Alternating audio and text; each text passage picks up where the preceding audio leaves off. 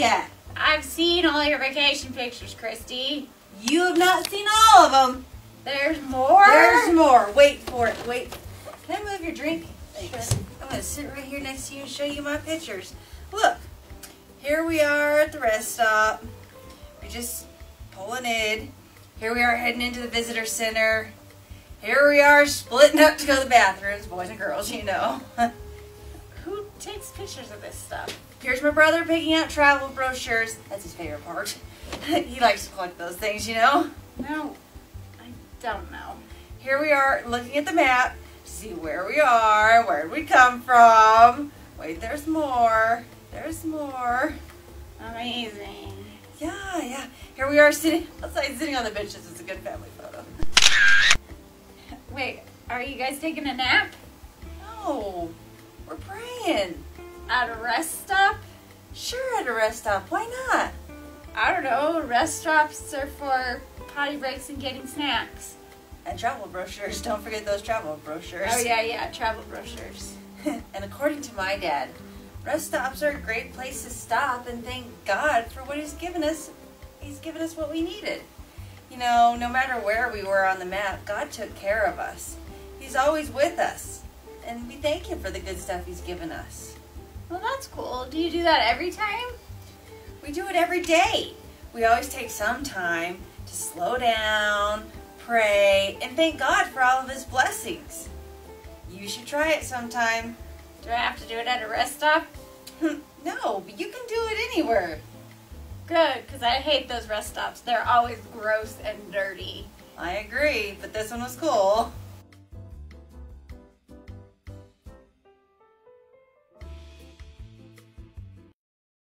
Yay!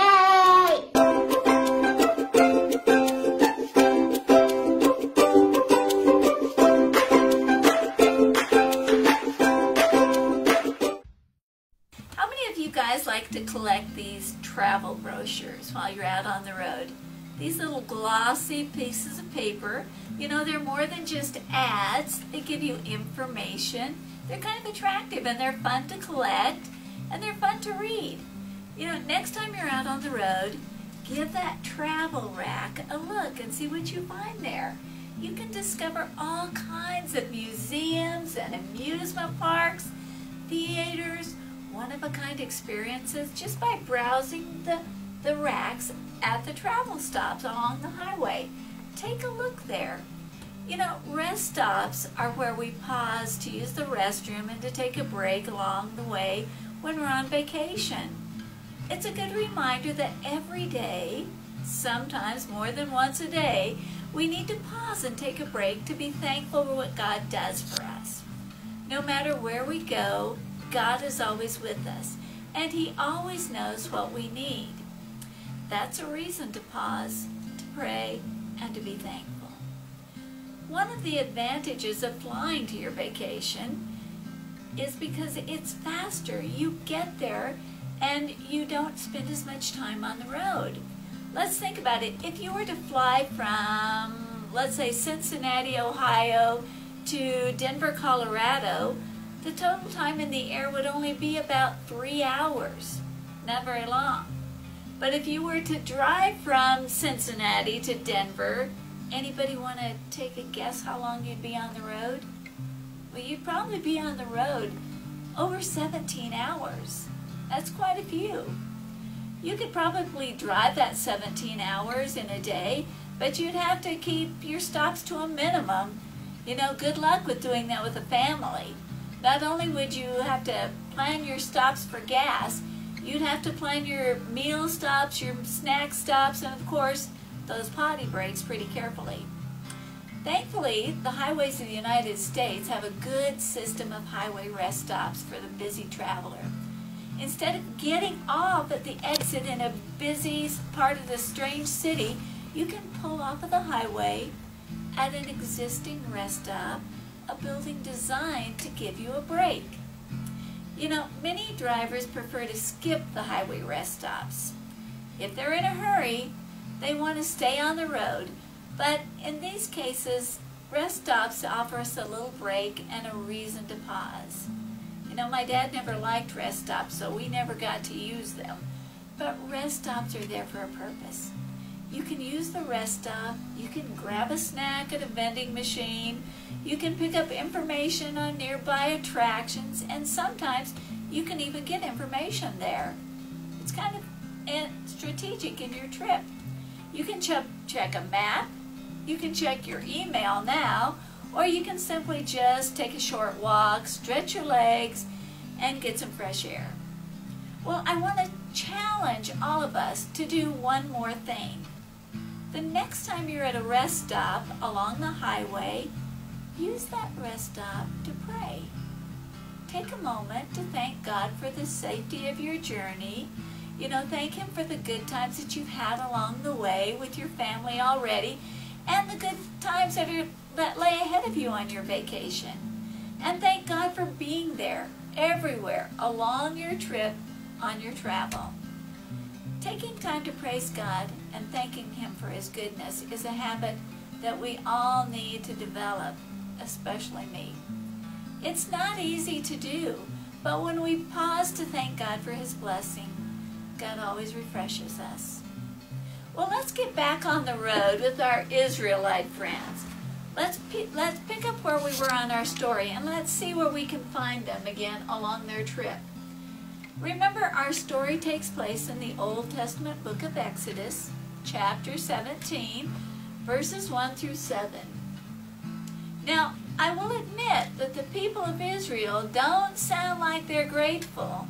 They're not thankful travelers. You know, instead of saying, hey, thanks for saving us from Egypt, or thanks for the manna and the quail you sent us, God, what are they saying? I'm thirsty. I'm hungry. I need a drink. I want some water. I need a rest. They sound like kids on a vacation, don't they? Anybody relate to that? Well, the Israelites had already forgotten about the blessings of God. They did that a lot, over and over. They lost sight of all the good things God had done, and they began fussing. Still, God loved them. They were His people, and He provided for them over and over again out of His love. Why? Because God is always there, and God is good. You know, God wants us to have a grateful heart. He wants us to be thankful for the blessings He gives us, and He wants us to remember He is always there when we need Him. You know, taking time to be thankful to God is a habit we all need to develop. God loves a thankful heart. He loves to hear us when we praise His name for His blessings. As much as God blesses us, we can't limit our thanks on the highway and our rest areas or even Sunday morning worship. We can't stop there. We need to thank God every day for pouring out His blessings and His love for us.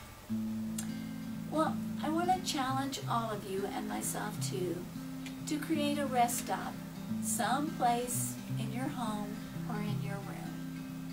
Pick a spot where you can pull over once a day or a couple of times a day or even more often to just say, thank you, God, for what He's done. God is always there, whether we're at church or we're at home or we're at school or on the road as we are with our lessons. God is always ready to step up, step in, and meet our needs. God wants us to remember His faithfulness and express our gratitude to Him. It's easy to lose sight of the good things in life and turn into those cranky Israelites with the complaining, I'm hungry, I'm bored, I want a drink, where are we, when are we going to get there, how much longer? You know, when we remember God is with us, we'll never ask, are we there yet? We can rest and be thankful knowing that God is with us. No matter where we are on the map, we're already there with God. We don't need to be asking, are we there yet? You know, take some time to be thankful this week. Give God your gratitude for the things He's done. God is always there. let's always be ready to pause, to meet Him, and to say thank you. Let's join together and let's thank God in a moment of prayer. Will you pray with me? Dear God, thank you for being with us wherever we are, Lord. Thank you for stopping us along our way and reminding us to be grateful that you're there even when we don't take time to ask you, Lord. Thank you for your patience with us and for always meeting our needs. In Jesus' name, amen. You know, this week, make a rest off every day during your busy schedule. Take some time to thank God for what He's done, for what He's doing in our lives. And remember our vacation snapshot. God knows what we need. Look back at your vacation GPS. Look back and remember that He was there with us at the drive-thru, at the Grand Canyon, at the campground, and this week at our rest stop. You know, remember to pack God, and you're going to be packing along joy and a happy meal. Have a good week, guys. Take time to say thank you. See ya.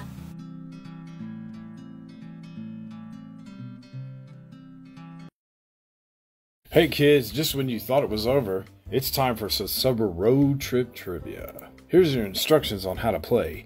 Answer the following questions about today's lesson. Question 1. The people complained in today's scripture because they were blank. A. Tired. B. Hungry. C. Thirsty. The answer is C. Thirsty. Question number 2. When the people complained of Moses, Moses talked to blank. A. Their leaders. B. God. C. His brother Aaron. And the answer is B. God. Question number 3. God made water come from A. A rock. B. The sky. C. The ocean. And the answer is A. A rock. Question 4. God is with us blank. A. At church. Only when we pray. Or C. Always. The correct answer is C. Always. Question 5. We need to pause blank to thank God for His goodness. A. Every day. B. At all highway rest stops. Once a week at church. The answer is A. Every day. Thank you for playing Summer Road Trip Trivia. See you next time. Same Jesus and Me channel. Same Jesus and Me time. For more information on Aztec Church of the Nazarene, please visit our Facebook page and email us. God bless.